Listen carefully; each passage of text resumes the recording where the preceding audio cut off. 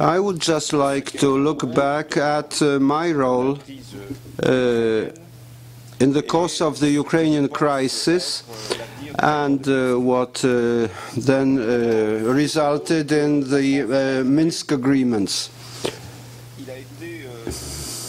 At the time,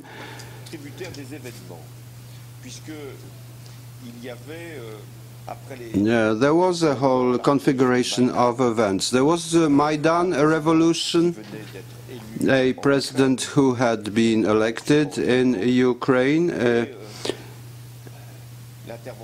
Mr. Yushchenko, and the Russian intervention in the Crimea, carrying great risks for Europe and for the world. Member states of G8, with the exception of Russia, considered that it wasn't possible to meet at a summit which was supposed to take place in Sochi in the format of G8. With regards to Russia, we needed to give it a signal understandable for everyone, including President Putin, that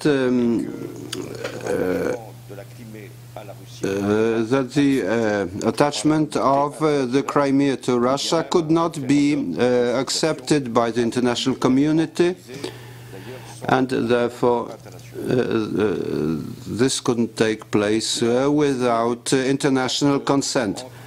Given that there was no contact between the key G8 countries and Russia, there was no mutual understanding. So we took part in an important event, which was the anniversary of the disembarkation, which was planned for June, and it was my task to determine the list of invited parties. So it had to do with the liberation of France, so all the parties involved needed to be invited. And the question arose, what about Russia, which didn't take part in the liberation of France in 1944 directly. But the courage of the Russian people and the Red Army on the Eastern Front had, of course, contributed to the defeat of Nazi Russia. So, Nazi Germany, sorry. So, especially Angela, in consultation with Angela Merkel, I consulted the Russian President, Mr. Putin, but also President Poroshenko, who had just been elected President of Ukraine.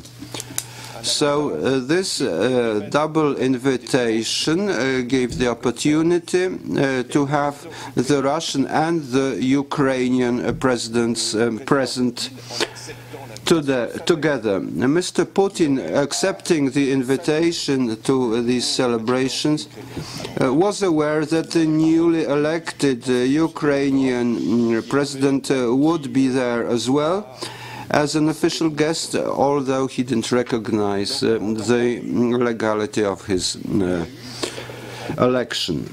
So this meeting, four-party meeting, took place in the format of the presidents of Ukraine, Russia, Chancellor of Germany, and myself at a dinner.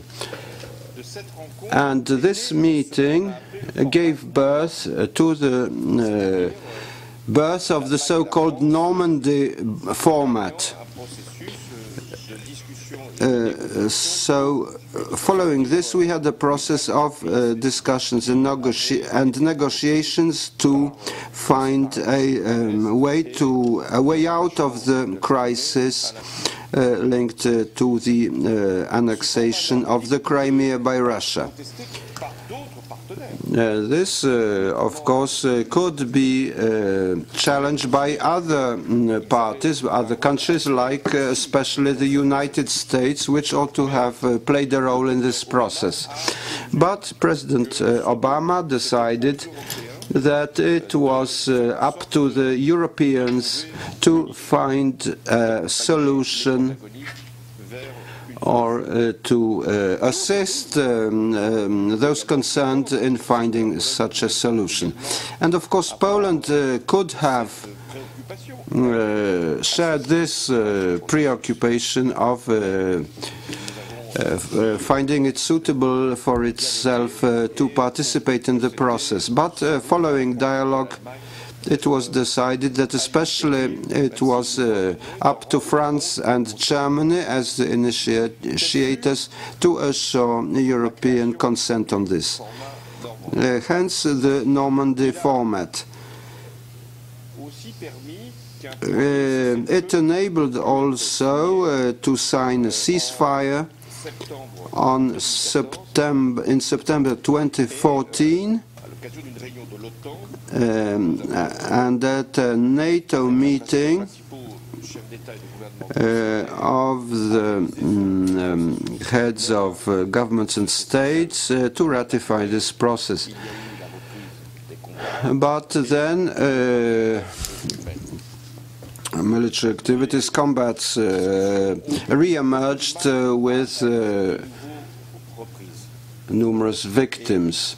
So we repeated our efforts, and Angela Merkel realized that by the end of 2014 we were able to re-initiate our initiative, relaunch it.